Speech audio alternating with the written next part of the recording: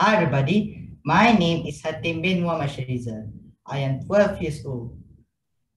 I am from Kids from the Shah Alam. Today, I'm going to share you a poem titled Time. My poem is about time that should not be wasted and should be spent with something valuable. Let me recite for you. Time. Time is slow. Time is fast.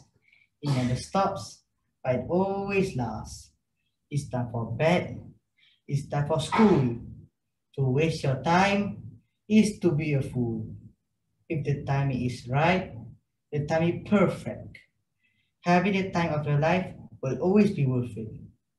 Some spend their time mad, some spend their time sad. For some people, time is all they ever had. Some spend their time and some people save it. Some love wasting time and some people hate it. People waste time being in jail. People waste time being mad when they feel. Some have lots of time to spare. Others spend their time not having a care.